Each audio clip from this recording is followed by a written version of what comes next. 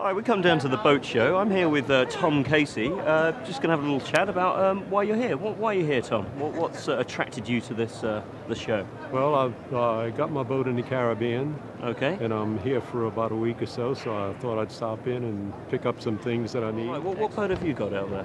I've got a 35-foot Beneteau First. Oh, very nice, very nice. And are you permanently moored there, or do you sail around, or? Well, yeah, no, we sail the Caribbean, but Oh, I usually excellent. sail there for 6 months, and then I'm back in London for the other 6. Excellent, excellent. Okay. And what kind of things do you do? Is it just your family are on board, or you do? Just my lady and I. Ah, superb. Okay. And could you tell us anything about it? What do you get up to on board? Just in a day in the life of on board a ship. Day in We're talking nautical talk here. Well, it's a very relaxed life. I'm retired, so I don't have any schedules to keep, no trains to catch. Right, right. And when the weather's good, we sail. We usually hop from island to island. Okay. We enjoy the food, we enjoy the company, the people, sounds the a great scenery. life. We do a little visiting inland on the islands. Right, right.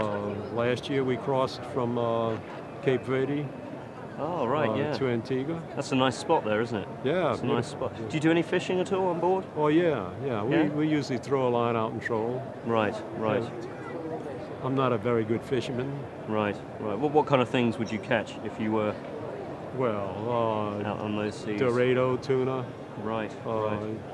fish that are usually too big for me to get in, and I wind up losing them, but it's fun. Ah.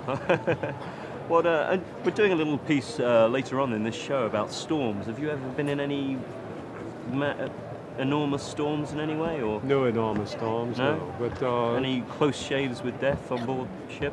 no. I mean, with some high seas, but nothing that we couldn't handle. Right, right. And you know, I'm a very conservative sailor. Right, so, right. I watch the weather before I go out. I've got weather facts on board, Right. and if there's any risk involved, I just wait. You're out of there, or you wait. I wait. You wait, yeah, till it's cleared. Another little piece. We did last show a piece about pirates of the modern day. There are still pirates out there, aren't there? There's a lot of them. What, in the Caribbean. They don't obviously go around in galleons and the Jolly Roger anymore. What's their method these days?